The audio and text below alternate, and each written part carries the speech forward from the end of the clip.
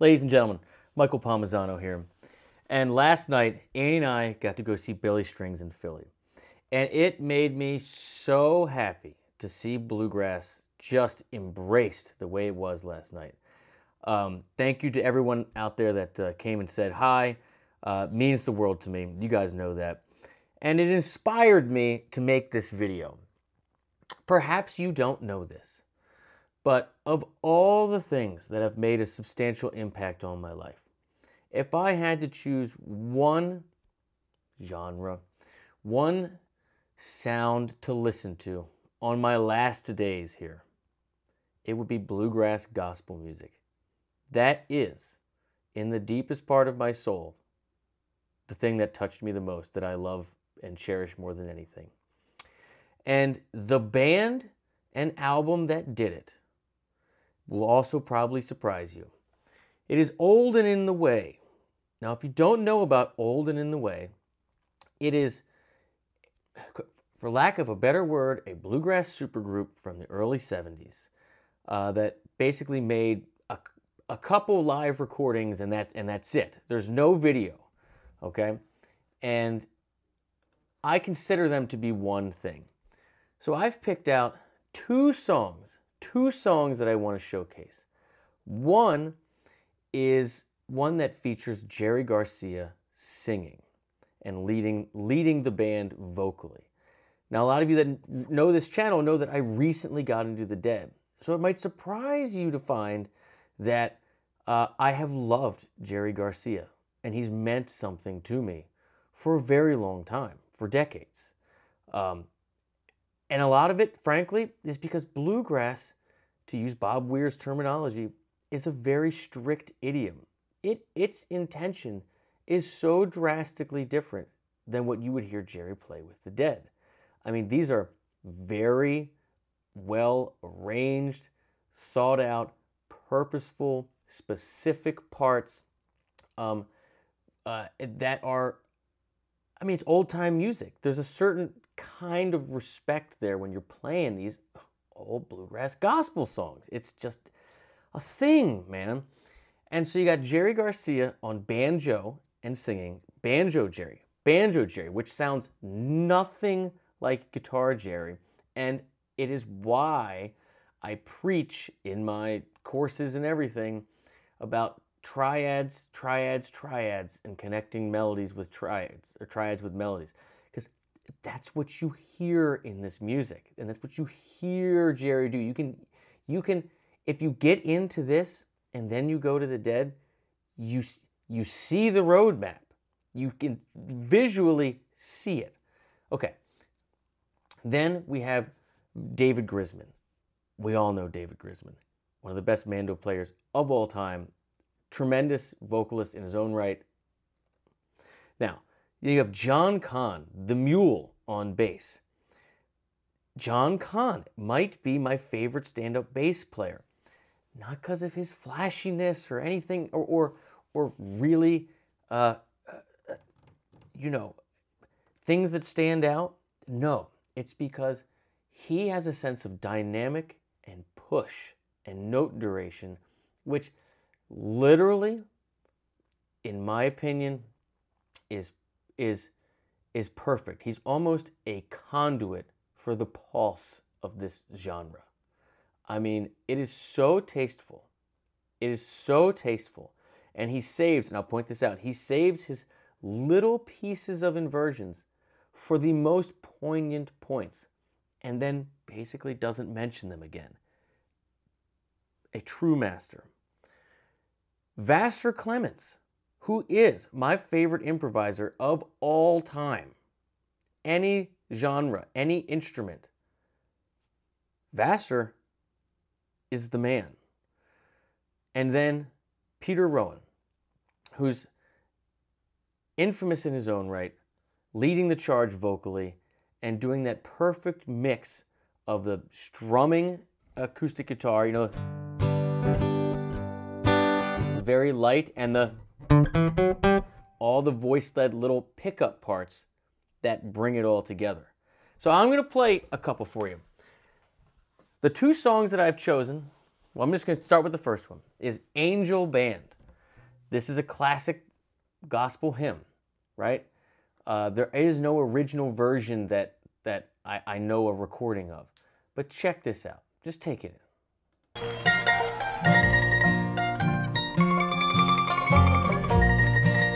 3, 4.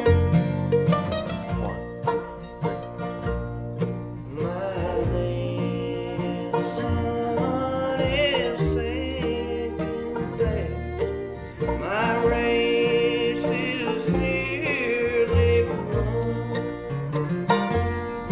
My longest trials now are past. My trial past me.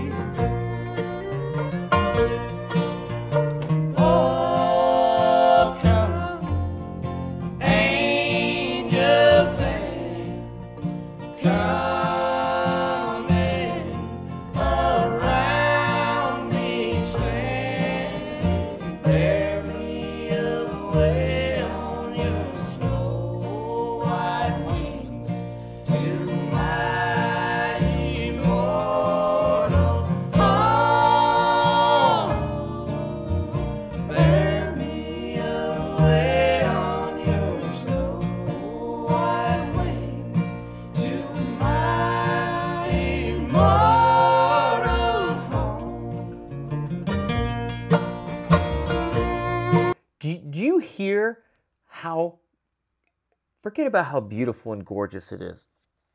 Do you hear how well they play together and how well arranged it is? This is them mixing on the fly. I mean, this is all acoustic, right? It is every single time there's a gap where the sound begins to dissipate from the high instruments. You have John Kahn, boom, boom, push. And the duration of those notes, as soon as that starts to dissipate, right, it gets picked up by a mandolin, it gets pushed through by the guitar, and then Vassar just spreads it on the top, right? And you hear Vassar in the back doing little melody lines way back from the microphone, just blending it all together. And then when he's got to pull the string, he just leans forward and pulls the string. It is unbelievable. Now, how great is Jerry Sound singing this song? You can tell he loves this music. And so now when I go back and I play this and I hear it, like, man, it makes you want to go listen to Broke Down Palace, right? It's that I loved it. I've loved him for so long, just in a different way. So this is in B flat. It's a 1-4-5, except two very cool things happen. It's a 1. First of all, it's in 3-4, so 1, 2, 3. It's like a waltz, right?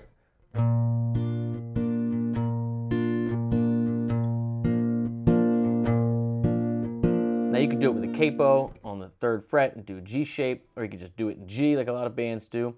But it's 1 dominant 7, right? So this becomes a functioning dominant over to 4, 1, 5.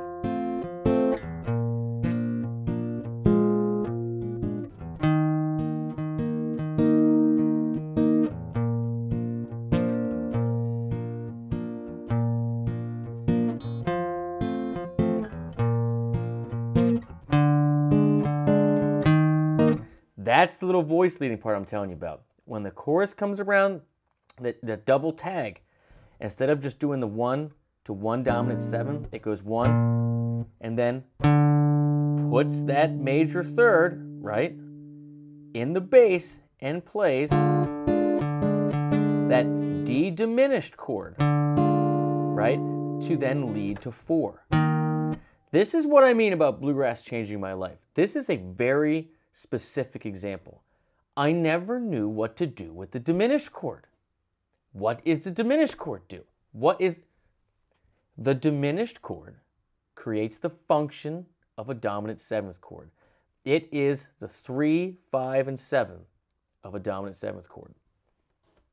That's it. Let me say it again. A dominant 7th chord is 1, major third, fifth, flat 7, right? You can look at it like this little cluster. 1, flat 7, 3, 5. If you just remove the bass note, that's a diminished triad. So all John Cahn is doing here is grabbing that third, right, that D of B flat 7 and putting it in the bass and saving that voice leading for the double tag makes it pop, man. That's what I'm talking about. Simple things, profound execution. I know it might seem like I'm rambling here. Do this. Use this. Take it forever. It's awesome. And now listen to Vassar over here.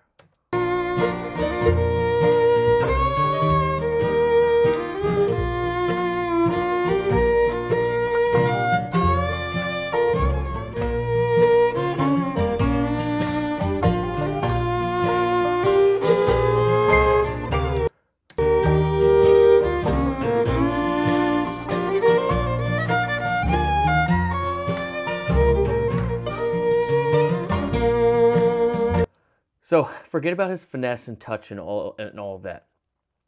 When I mean learn the melody to every song that you play, this is a bluegrass thing. This is an old country thing. When you take a lead, everybody takes a turn with the melody.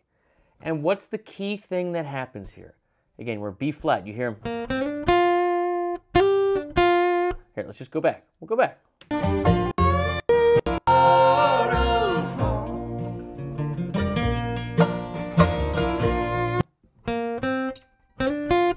Shooting for the fifth.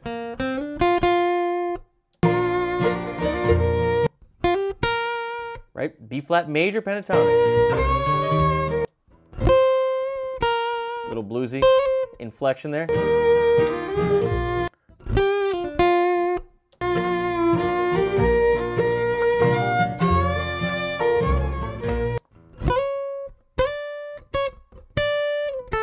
Oh, sorry. Lost track of where I was in there. So again, it's just B flat major, right? We're staying 1, 2, 3, 5, 6 for the whole melody with just touches of flavor in there. But then what happens when it comes around?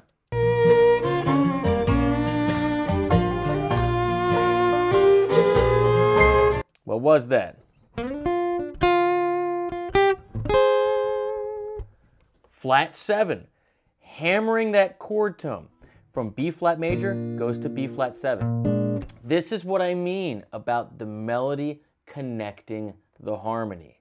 When you learn the melody to every tune, you'll make the little connections. I knew something happened there.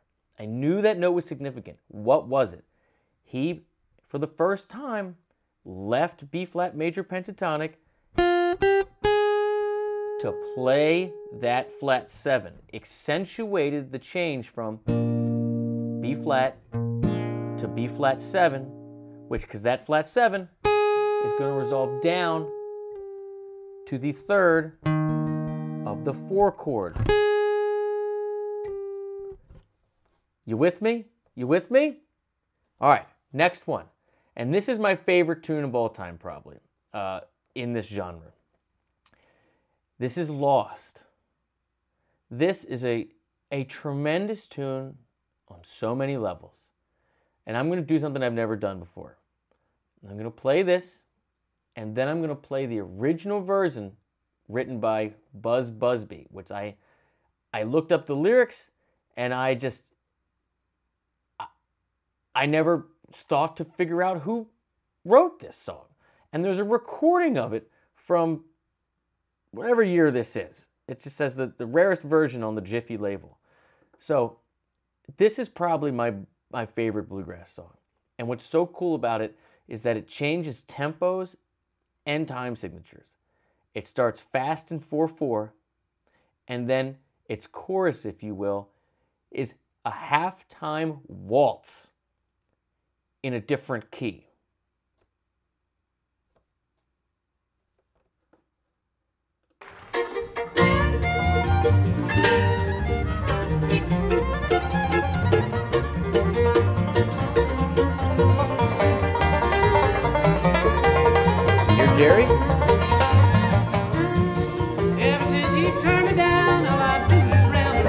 talking. I don't care what happens to me. My heart was young and gay till the day you went away. Now life here means nothing to me. Lost, lost, lost in this world without you. Lost, lost, lost in this world without you.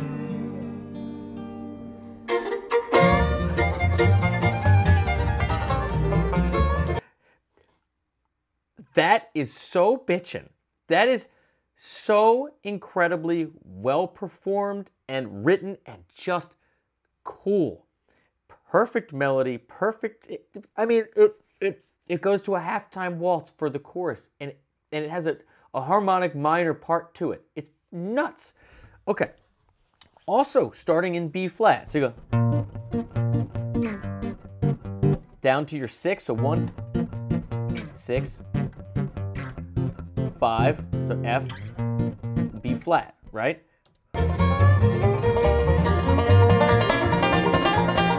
Jerry.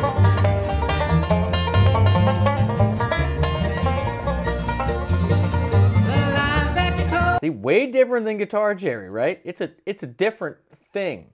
That is percussive triads till the cows come home. Tortured my weird soul. I was blind, I guess I couldn't see. I don't know all I can do, and all I can say. Honey, what more do you want from me? Lost, lost,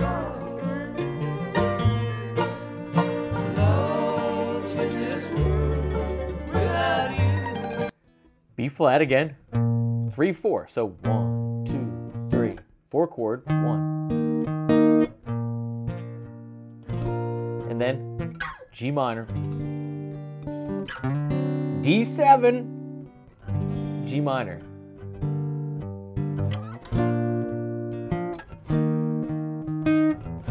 And the melody, right?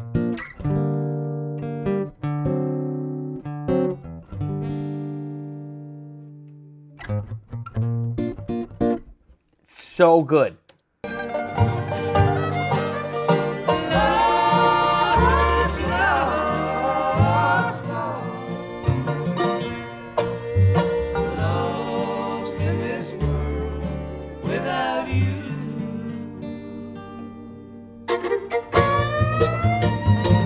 That jump by Vassar. Your homework is to go to listen to this stuff. But now we're going to do the thing I've been waiting for this whole video. For those of you that have stuck with me, thank you. It means a lot. I know this is a very personal, rambling style video. But this is Buzz Busby, Lost. First version. I don't know the year. Let's hit the button.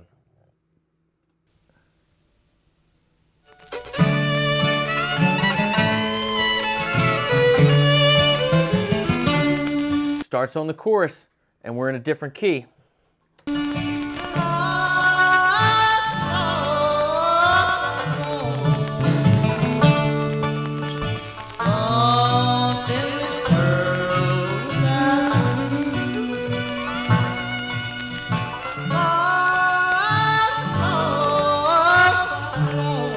Oh, this is great.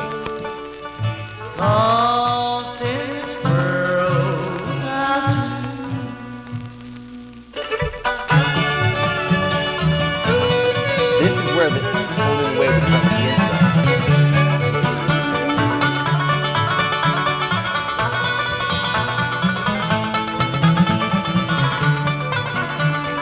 Since you turned me down, all I do is ramble round, and I don't care what happens to me.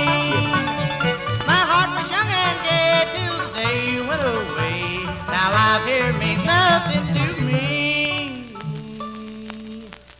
Love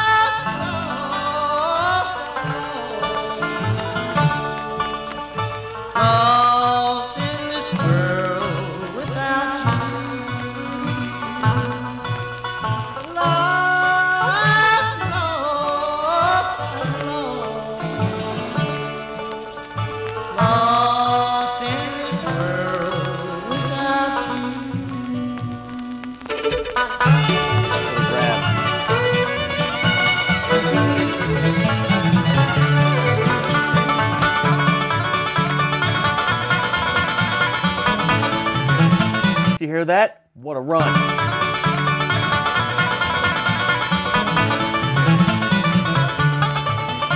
Love words you said to me still haunt my memory. It seems they're on my mind both day and night. Different lyrics. The lies that you told torture my weary soul. Love was blind, I guess I couldn't see. Lost,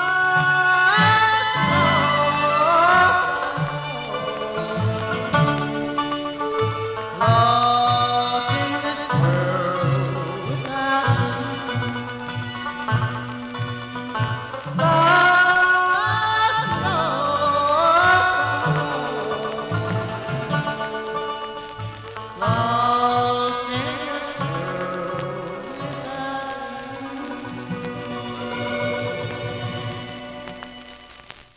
Oh my God, it's like a funeral dirge kind of thing. The tempo just slowing down, and so this is in a different key, so it's in D. So you got D and G, and then that other part is B minor, F sharp 7, B minor. You know.